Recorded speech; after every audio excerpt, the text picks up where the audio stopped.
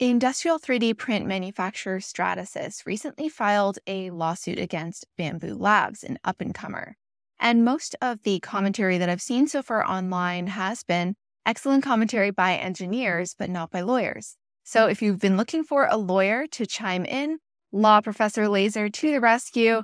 I'll explain some of the basics of patent law that are necessary to understand this case, and also talk about what the potential impact is on consumers and what could happen next in this case or what related cases could be filed. Let's get ready to learn innovation law. The patents in this lawsuit are covering a lot of different aspects of 3D printing technology, including things like the use of purge towers when switching between multiple materials types, things like heated beds with a polymer coating that allow for easy release of your prints, as well as networked 3D printing and monitoring, such as monitoring the build from a remote location. Why do we think this has been filed now? Well, Stratasys has focused for decades on the industrial application of 3D printers and has offered its products for sale for tens of thousands to hundreds of thousands of dollars to industrial users.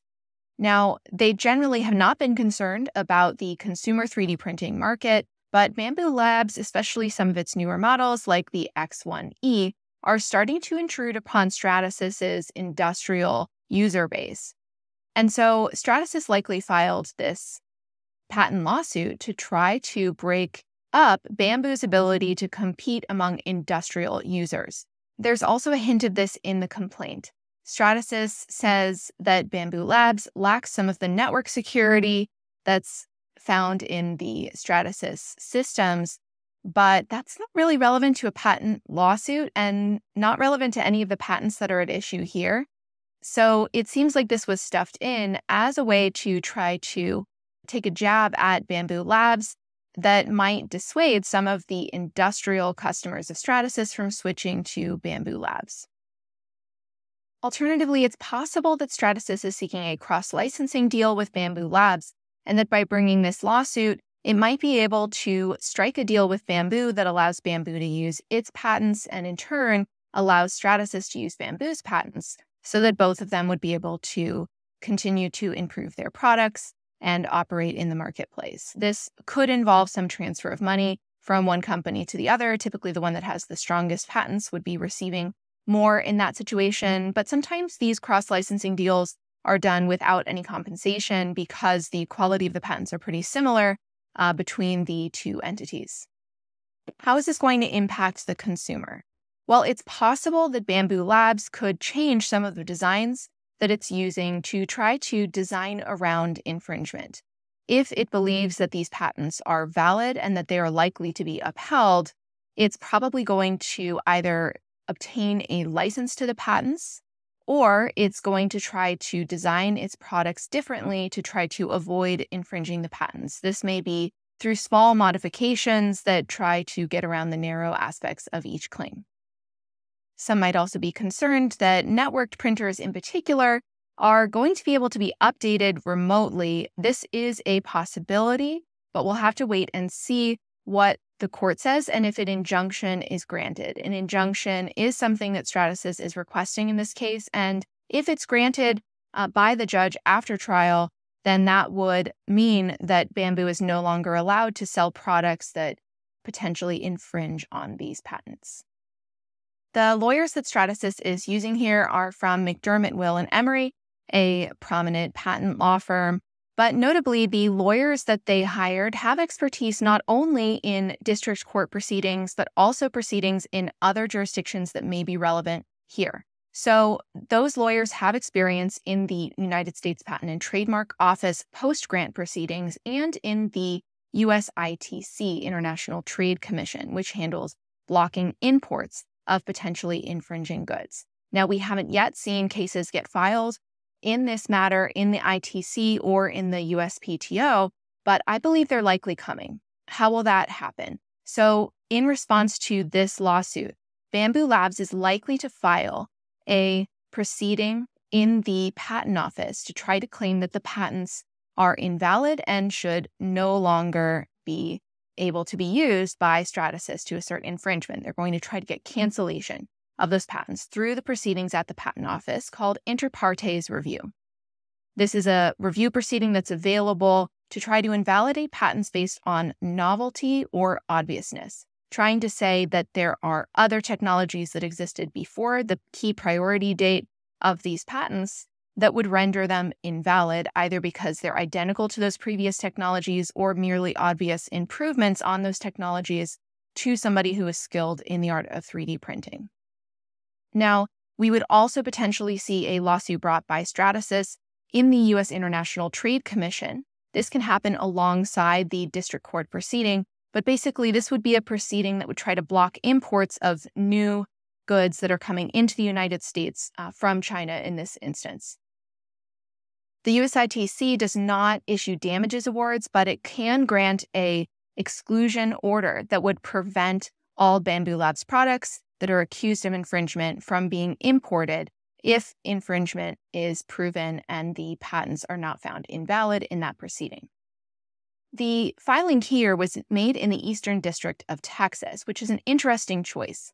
This is traditionally a patentee-friendly venue, in part because of some of the procedural rules that stop patent defendants from defending against their patent at an early stage of the case. Specifically, Judge Gilstrap, who is hearing this case, is very experienced with handling patent matters, but his procedures generally result in far fewer summary judgment determinations and early motions to terminate the case on the basis of questions that can be decided as a matter of law, like, for example, are these patents too abstract to be patent eligible, or other bases to dismiss these lawsuits at an early stage. Judge Gilstrap grants roughly half of those motions as judges in other districts. Judge Gilstrap also has a relatively fast docket, in part because this district has very few criminal cases relative to some other districts that are going to put patent cases on the back burner. There was a time period when Judge Gilstrap was handling over 1,000 patent cases per year. That's changed in response to some venue rules as a result of a case called TC Heartland that was decided by the Supreme Court. But those changes in venue rules are not going to apply here because Bambu Labs is a foreign defendant. Those rules require that if you're going to file a case against a defendant in the United States, it has to be in a venue or a location where that person or that entity has a place of business and is infringing. But here, when you have a foreign defendant, those limitations, which in the past have restricted Eastern District of Texas as a good filing location, are not going to impede Stratasys from filing this case here, and it's likely that the Eastern District of Texas is going to be able to maintain jurisdiction. Interestingly, the Eastern District of Texas is also a good location to file for those who are trying to avoid the Patent Office from taking this matter on.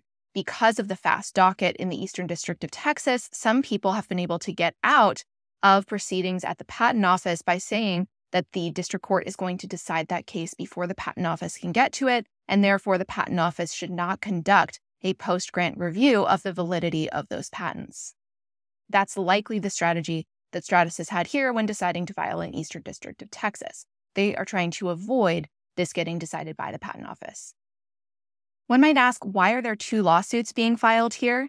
We have two lawsuits with several patents in each lawsuit. It's probably because of trying to strategize how do we handle issues like stays, meaning the case gets paused if this goes to the Patent Office. And so it might be the case that they are trying to divide up the patents among those that are most likely to get decided by the Patent Office and allowing some of those other ones to proceed. But we really don't know exactly why they filed it as two lawsuits here. Now, if you want to, I can go into more depth on the subject matter of the patents at issue here in another video. So comment below if you want that from a patent lawyer to actually walk through some of these claims. At a very high level, these claims relate to some basic fundamentals of 3D printing that were filed in the 2010s, typically for most of these patents. So it sounds to a modern reader of these lawsuits that this seems like you shouldn't be able to get patents on this kind of stuff. But in 2010, that might not have been the case. And so the prior art search or the decision about whether these are novel or obvious are going to be based on novelty and obviousness to someone who is skilled in the art at the time of the patent filing, or the priority date, in fact, which could be before the filing in the US. The patents at issue are going to relate to technologies like a heated bed with a polymer coating, networked connected monitoring of a print, including 3D scanning of a print during a networked connected print, and also applications that improve the quality of the print, like how the printing occurs, how purge towers are implemented, and other key aspects of these 3D printing technologies. I hope you enjoyed that summary. If you have any other questions that you want to ask a patent lawyer about these 3D printing technologies, comment below, and I will do my best to make another video covering those topics as a follow-up. Thanks.